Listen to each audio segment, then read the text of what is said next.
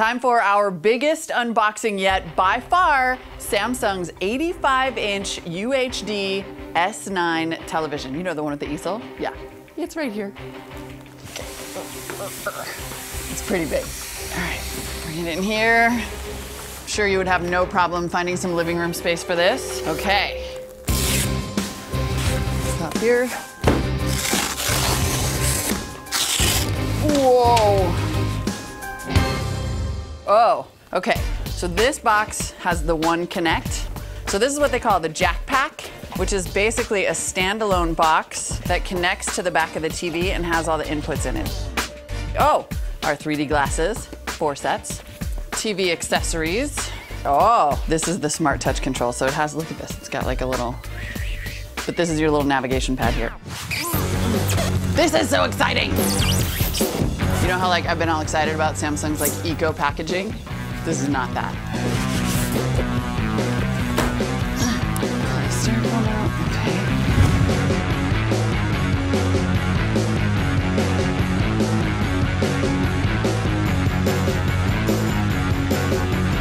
Thanks. Okay, this is the panel where the One Connect box goes. So that's basically the heart and soul and brain of the TV.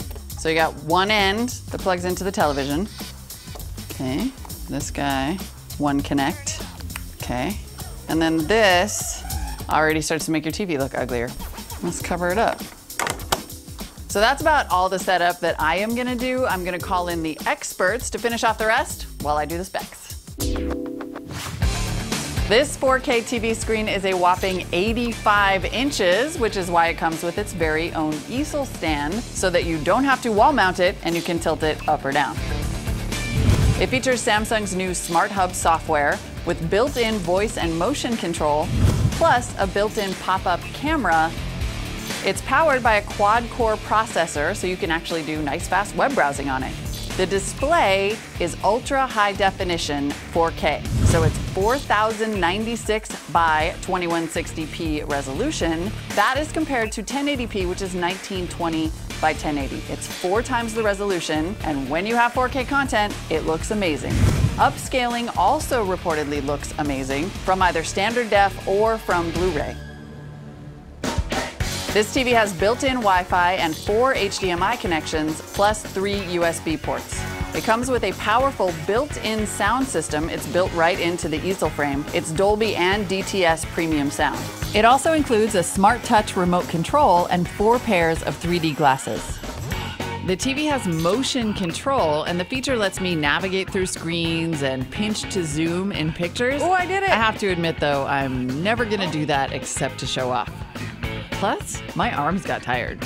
Now, in case you're worried about any of this technology going out of style since it's built into a really heavy easel, the S9 includes upgrades free for at least a year, if not more. Those may include software upgrades to accommodate future 4K hardware requirements or even processor updates. With the stand, the S9 weighs 189 pounds, and the total cost is $39,999.99. For more information on the S9, go check out our editor's take at CNET.com.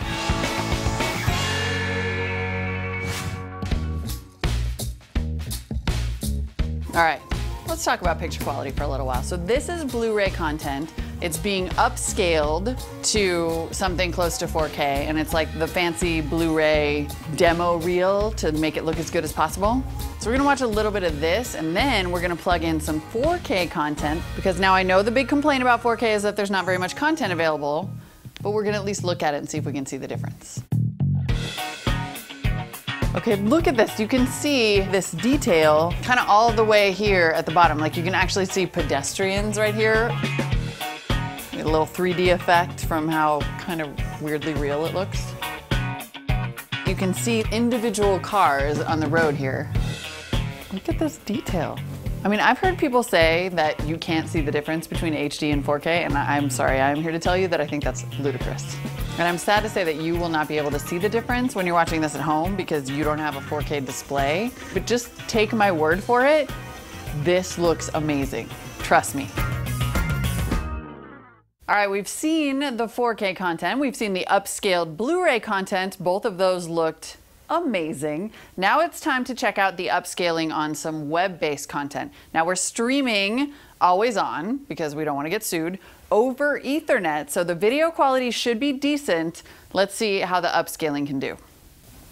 It's so much nicer than my house. Fish it out! Fish it out! Get it out there. Say goodbye. Now Yeah, that's a little noisy. I mean, granted, we can chalk some of that up to streaming, but I'm just saying, you've got this thing, you want to stream some content from YouTube, it's almost like a little bit of a drawback that it's so big. All that said, this particular television is not for anyone to actually buy. It cost $40,000 and they only made 250 of them. It's for rich people and Saudi Arabian princes. But the S9 series is accessible to mere mortals. There's a 65-inch version, a 55-inch version, and they're kind of just a look at the future of 4K TVs. And make no mistake, in 5 or 10 years, you're all gonna have one.